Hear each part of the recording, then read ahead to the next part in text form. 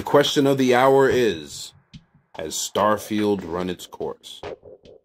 I tried to remain hopeful and optimistic, and the fundamental core of the games that I have grown to love from Bethesda is there.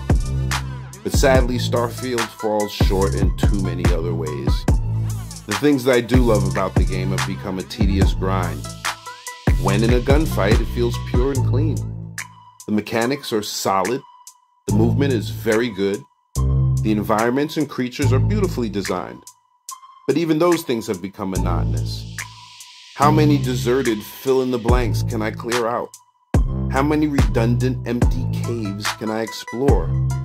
I've explored every nook and cranny of the non-procedurally generated environment ad nauseum.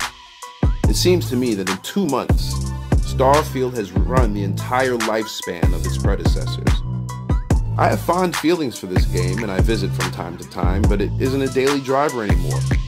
It's the car you keep in your garage, take out and wash every week, run it around the block to make sure it still runs the same, then park it back up and grab the keys to your more practical or more fun car and either make a store run or pull up to an event.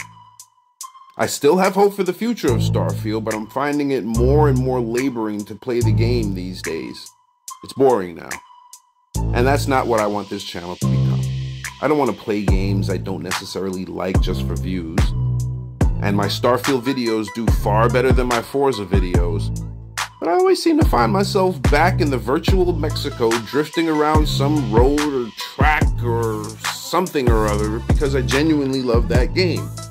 I tried so hard with this one, and if I could think of some fun stuff, I'll be back with content. I want to do what's fun and share that with you guys. Hopefully to bring some of that energy to your day. Thanks for watching. See you in the next video.